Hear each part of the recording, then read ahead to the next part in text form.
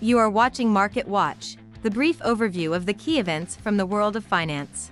Global markets are ending the week on an optimistic note, buoyed by the prospects for large-scale fiscal spending and continued monetary support in the world's largest economy, the United States. These factors have created a powerful incentive for growth, which has helped global equity markets reach record levels despite volatility and some level of uncertainty. On Wall Street, historical highs are observed on Friday. This growth is supported by expectations of continued economic stimulus in the United States and hopes for support measures from China. In Europe, the situation looks less rosy. Despite the slight rise in index futures, the market is facing a number of challenges. One of the main risk factors for Europe is possible tariffs from the United States.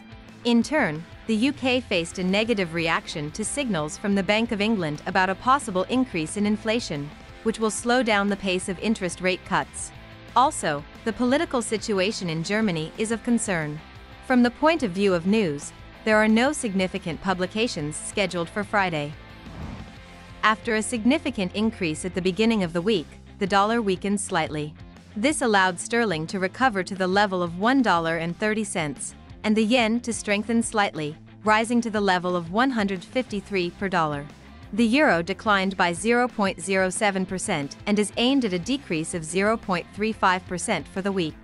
Pressure on the euro was exerted by the renewed growth of the dollar, as well as the political crisis in Germany, where Chancellor Olaf Scholz's coalition collapsed on Wednesday. This has created additional uncertainty in the market. Also on Thursday, the U.S. Federal Reserve lowered interest rates by 25 basis points, as expected, but stressed the need for a cautious approach to future changes. And now to the news of the crypto market.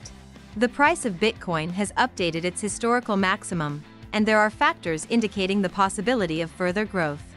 The significant inflow of capital into Bitcoin ETFs and the successful performance of the Republican Party in the U.S. elections, which strengthened its position in Congress, became important indicators that prompted institutional investors to increase investments in cryptocurrency.